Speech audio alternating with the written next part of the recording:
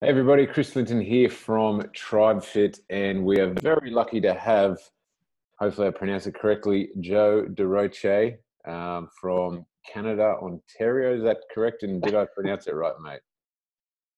DeRoche. Ah, We're shit. close. We almost nailed it. I think I said exactly what I said a minute ago when I was double checking how to pronounce it, and I got it wrong there. DeRoche, not I don't know what I said. Anyways, There it is. let's rip straight into it. Joe, lovely to have you with us. And I guess first and foremost, we'll jump into Joe's background. But Joe's a gym owner. We're going through the specifics on that. He's obviously jumped online. He's kicked some massive goals in a pretty short time. And it's really good to hear, I guess, from someone, especially like deep in the COVID sort of period as well. But mate, without me trying to tell your whole life story, I'll throw over to yourself, and maybe you can tell us a little bit about your background and what made you want to go online and what made you actually pull the trigger and start moving forward on it. Yeah, so I've been in the fitness industry now for kind of as long as I can remember. A lot of it started back in athletics and sports. I mean, personally, I was playing hockey, and then I went through school.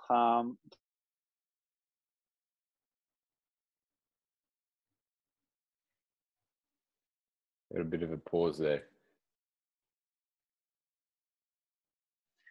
All the aspects of it. And kind of for the past 6 years now, I've been running. I own and operate two fitness studios, which have been great. I've loved it. Grew a fairly big clientele. I mean, between the two studios, we're up around like 1,500 members, which has been great. But going through that side of it, we're very good at the training part of it, but there's that disconnect between the fitness and then the nutrition component. So about a year ago, I started kind of looking towards the online stuff to try and find and add in that missing component, because I saw people getting great results in the studio, but controlling what they're doing outside of the studio seemed to be a huge area of opportunity, not only to help them progress, but also an area for me to potentially make more money, because it was just something that we couldn't offer inside our studio under the franchise regulations. So I started kicking my tires with that about a year ago, and I had assumed, silly me, I had assumed that based on the amount of people that I knew, how well ingrained I was in the fitness industry. I'm also a Lululemon brand ambassador, so I know a lot of people on that side of the network. And then I know a ton of people in sports and athletics.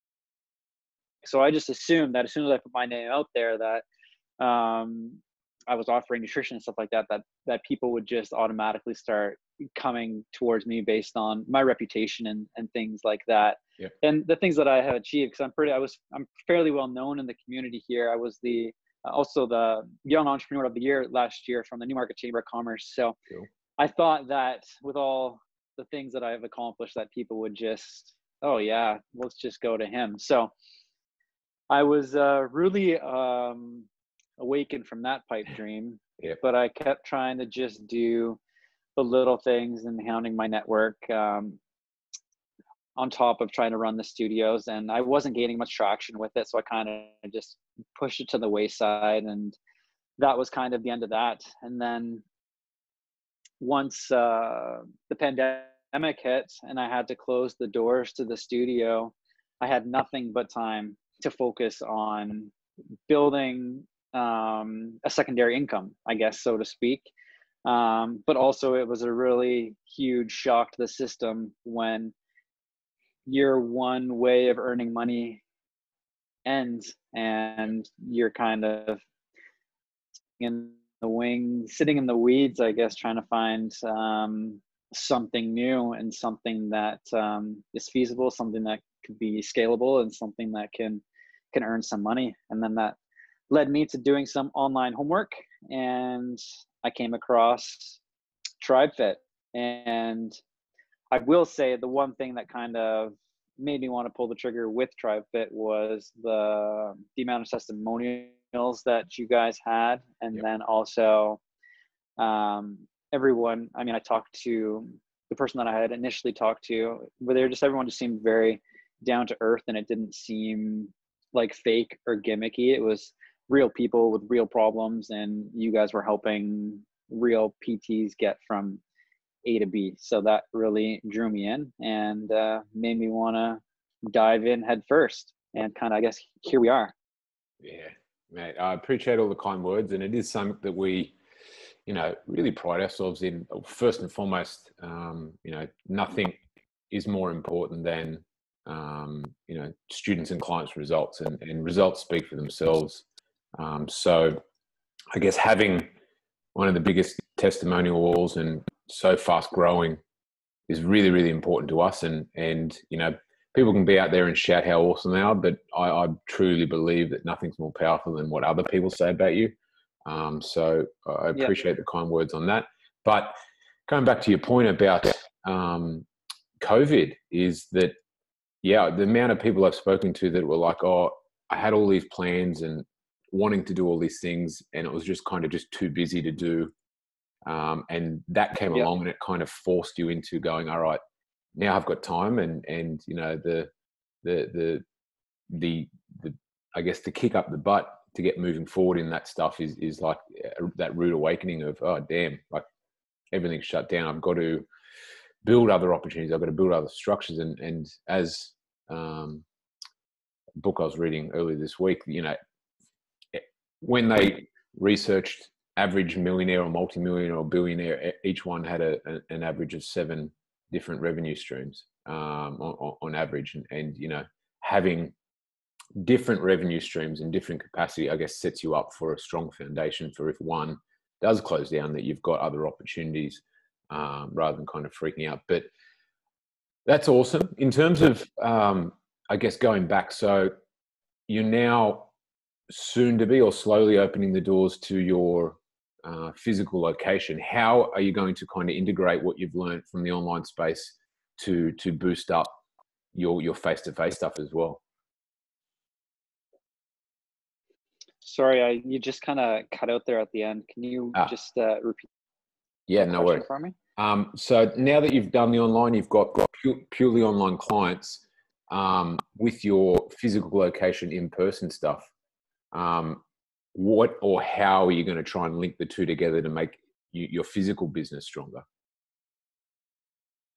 Yeah, no, it's a great question. It's not something that I've been lately. I mean, through this whole time, working through the modules, the big thing was putting the systems in place so that you can scale the business without having to be hands-on 24/7. Yep. So I've been trying to spend a lot of time to not just automate the certain features that normally you'd have to sit there and do over and over again, but really understand the processes behind everything so that it doesn't take me 2 to 4 hours to do a task anymore. So I think I've been moving through the program a little bit slower, a little bit more monotonously, I would say, because I wanted to fully understand how to operate the online business seamlessly, and then be able to kind of transition that when I do become busy again, still allotting X amount of hours a day that I can still grow it.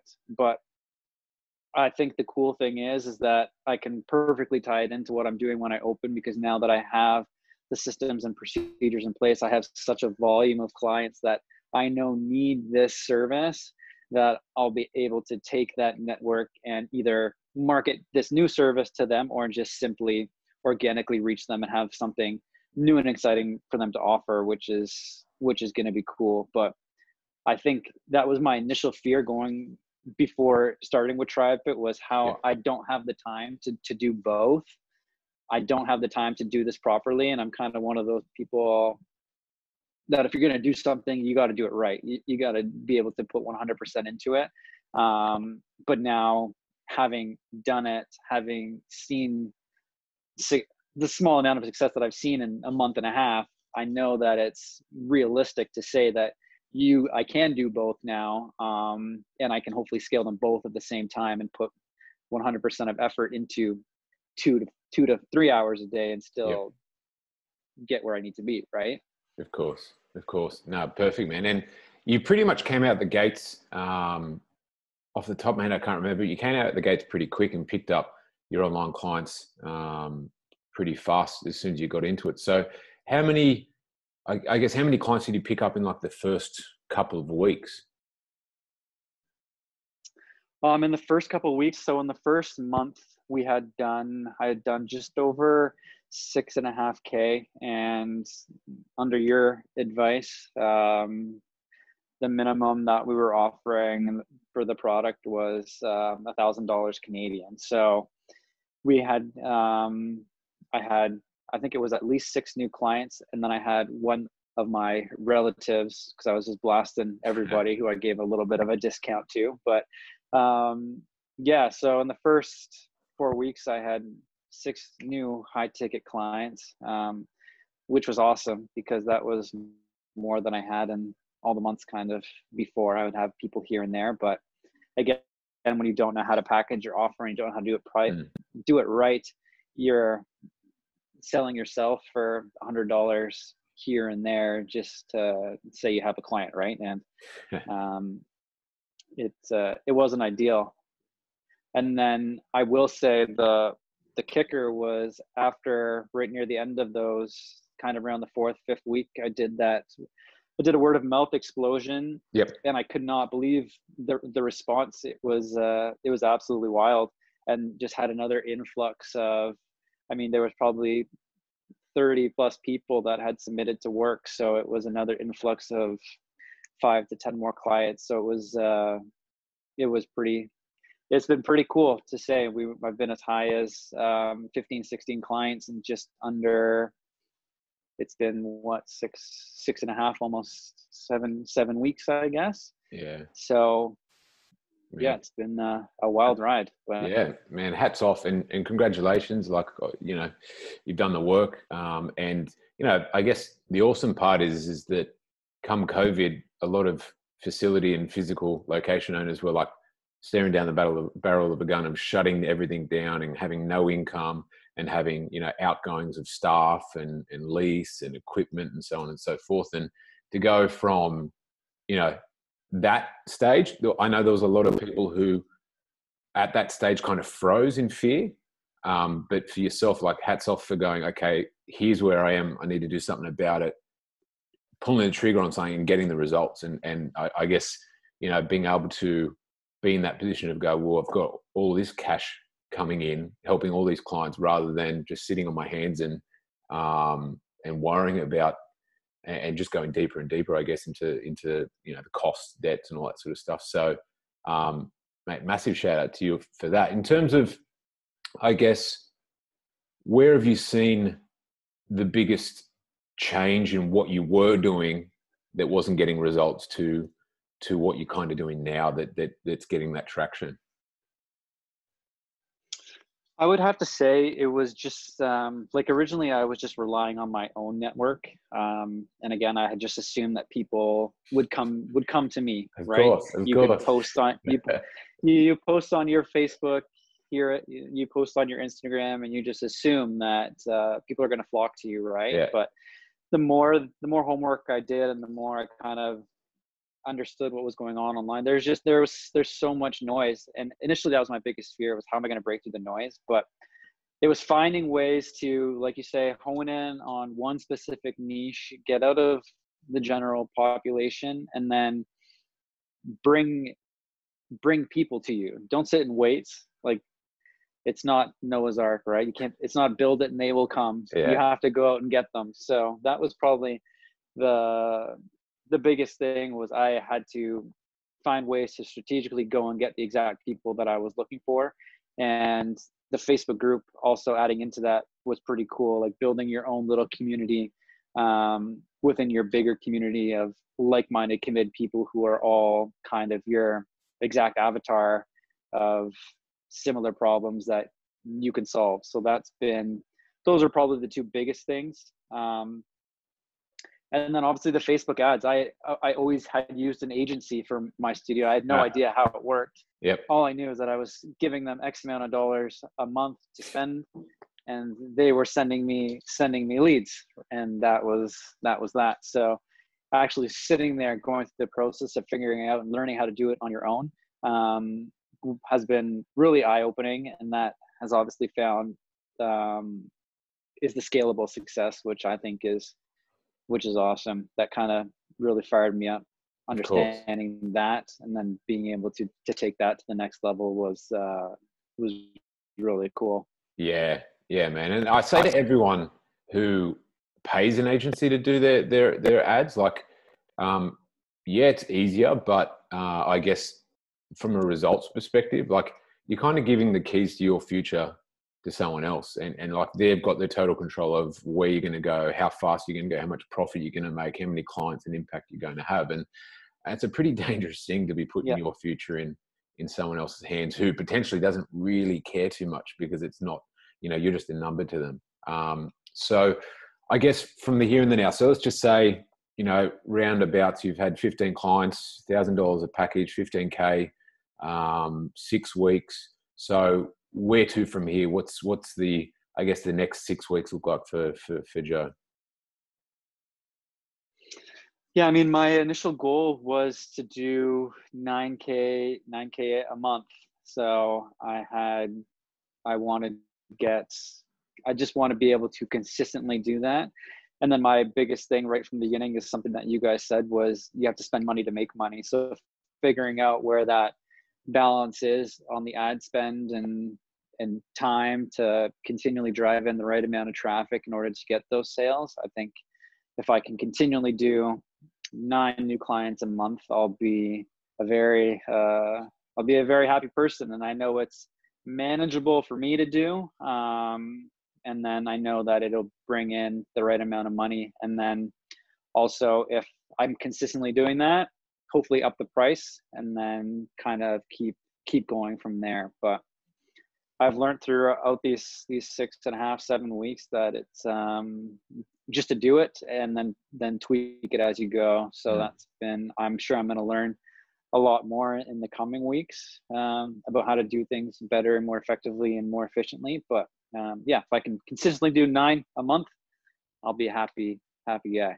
Beautiful, man. Well, we'll get you there for sure. And that, doing 9 a month and running your other business at the same time, phenomenal and very doable, especially as you mentioned with ads just being so leverageable once they're all firing and rolling. So I guess, So I appreciate it.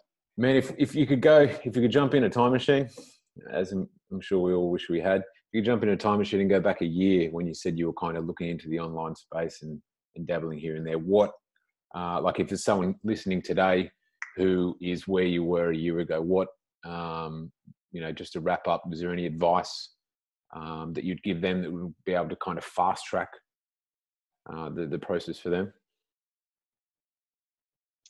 Yeah, I mean, when you're looking, I found when I was looking for online help and support, it was in the back of my mind, it was, oh my God, that's expensive. That's expensive. How can you justify spending that amount of money on a coach? You're smart enough, you can do it on your own. But I've learned from experience that you cannot. You can do it on your own, but it's going to take you a heck of a lot of time, and you're going to waste more money than you earn trying to figure out how to do it properly, and probably lose a lot of hair along the way. So I would just say, just commit.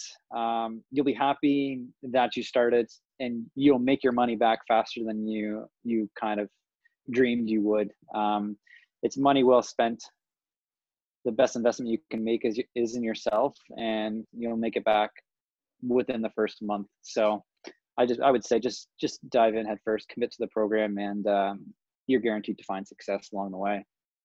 Beautiful, mate. Beautiful. Well, mate, appreciate your time. I know you're a busy guy, and I know that as we were talking about before, the restrictions are starting to lift there in Canada and where you are specifically. And mate, it's for a lot of facility and physical location owners, it's been a tough time. And like I said before, it's really, I guess, a credit to yourself on being able to go, no, I'm not going to sit on my hands and kind of just pretend nothing's happening. I'm going to go out there and pull the trigger and make shit happen. And you've done it. So congrats to yourself. Hats off to you, man. And I guess you deserve all the results you're getting. Yeah, well, thank you. I appreciate it. It's been a fun journey. I appreciate all the support and guidance, and I'm looking forward to the future. That's for sure. Awesome. Joe, appreciate your time.